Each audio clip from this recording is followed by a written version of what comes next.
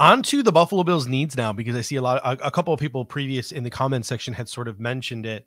When I was going through and I was looking at the Buffalo Bills roster, sort of a power back, however you want to sort of phrase that, a different type of running back was a need. No longer a need. The Bills can still add there, but no longer a need. The Buffalo Bills needed to add more depth at wide receiver. I think a lot of people would like to see an alpha in the room, and Trent Sherfield is certainly not an alpha. So wide receiver could definitely still be a need. Tight end, I think a lot of fans probably do not see tight end as a need, but I know, and you know, and we've been hearing some things. The Bills are sniffing around some of the tight ends in this draft. Guys like Luke Schoonmaker, guys like Zach Kuntz, etc. Offensive tackle, to me, we're going to talk about this. I think it's one of the biggest needs. I really do think that a guy like DeJuan Jones or Darnell Wright could be brought in, Anton Harrison, to compete with Spencer Brown. We could obviously use more depth on the interior of the offensive line. And then we get to the sort of the thing that people don't want to talk about so much, and that is adding to the defense, especially with draft picks. And notably the front seven, right? I mean, that's brutal. We need a pass rusher until Von Miller gets back. We need some guys on the interior.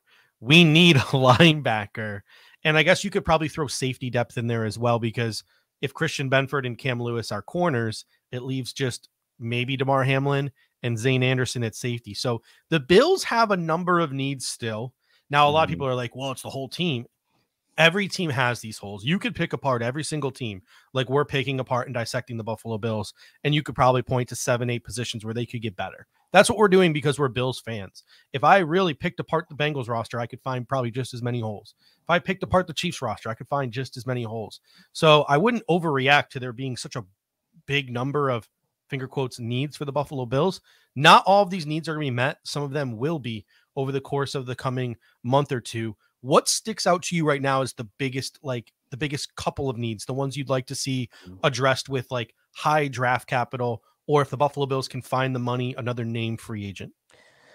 Well, look, I don't know if the value is going to line up for where the Bills are drafting in the first or second round for putting draft capital into this position. But to me, middle linebacker, especially where Brandon Beane came out and pretty much put an end to our dreams of positionless linebackers for the Bills, like Matt Milano not playing middle linebacker for this team. Now, that doesn't mean, I mean, look, we know what Tyrel Dodson is on defense. He's had defensive snaps. We don't necessarily know what Balon Spector is on defense, but I don't really want to go into the season with that big of a question mark. And Terrell Bernard certainly doesn't look like he has the size to play middle linebacker, and wouldn't really peg him for that. So to me, middle linebacker stands out as a pretty big need for, especially as important as that position is to this Bills defense. And as much as they relied on Tremaine Edmonds when he manned that post for the Bills the last 5 years, that stands out to me as probably maybe the number one need. I go back and forth on the number two need, man, because part of me thinks like, okay, we need someone to come in and play right tackle and take that job potentially from Spencer Brown. But then part of me is like, we really need a pass rusher. Like, we really do need someone to hold down that fort for while Von Miller's out. And it's not going to be AJ Epinesa and Boogie Basham. Like, I just don't feel that confidence right now to say that it's going to be one of those guys.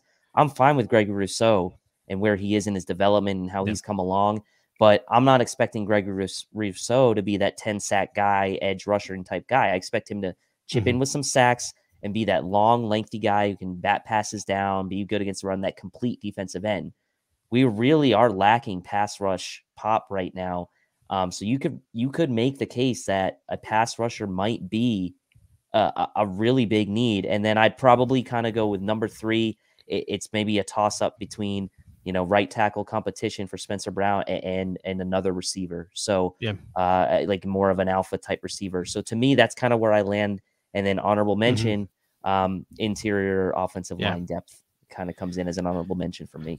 I'll say, like, I go back and forth all the time too, because like the fan in me is like, go out and get another alpha wide receiver, like go out and get Josh Allen, that other just absolute dog in the wide receiver room. But then sort of the more level headed, maybe like analyst in me is kind of like, all right, chill, like take a deep breath, go get a right tackle, shore up the middle of the offensive line in case guys get hurt, and then focus on that front seven, add add pass rushers, add defensive tackles, add linebackers. Like that's clearly just create a more balanced team. And I'm like, no, score.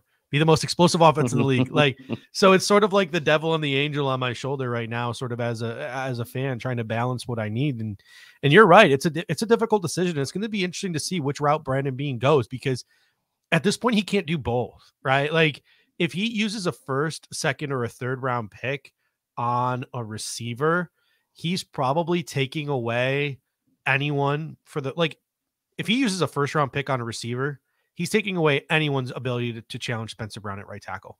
Correct. Like, I don't know at this point if you're signing him off the street, maybe Cam Fleming.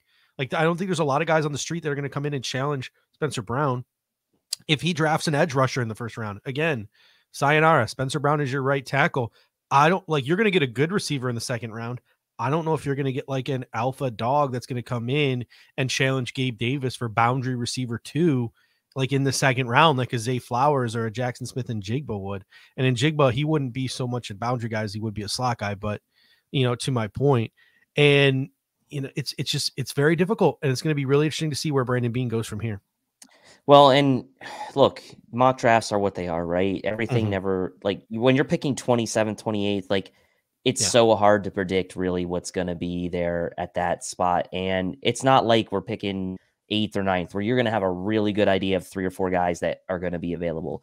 We don't know what the run on tackles might look like in this draft in the mid 20s. We don't know if a Darnell Wright or an Anton Harrison, if someone like that is going to be available to the Bills. So I think, again, to what Brandon Beane really tries to do, like put himself in a position where he's not pigeonholed into one position, see where the board falls. Maybe on his short list, he's got wide receiver, tackle, and linebacker, and he's just going to see how the board falls and take the best of the bunch. We don't know, but you make some good points, because if they do pass on a tackle in the first round, like it's pretty much Spencer Brown, and we don't have a guy like a Quessenberry that we've signed like we did last year that could potentially, like, who is that guy right now on the roster that is going to split reps with Spencer Brown at right tackle come camp? Do we have that guy? Is it Tom? Oh, we don't have a guy to split reps with Spencer Brown. But if you're talking like we're playing in a game, like if we were playing in a game tomorrow and Deion Dawkins or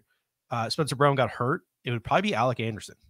Yeah, and that's my point, right? Like you need to add here, right? And so it does creep its way up the priority list. I've seen a bunch of people in the comment section saying tackles a need. A lot of people still leaving edge rusher, maybe interior defensive lines a sneaky need as well, where we maybe don't go first round, but maybe a day 2 pick on interior defensive line, which is seeming to be popular with mock drafts right now as well.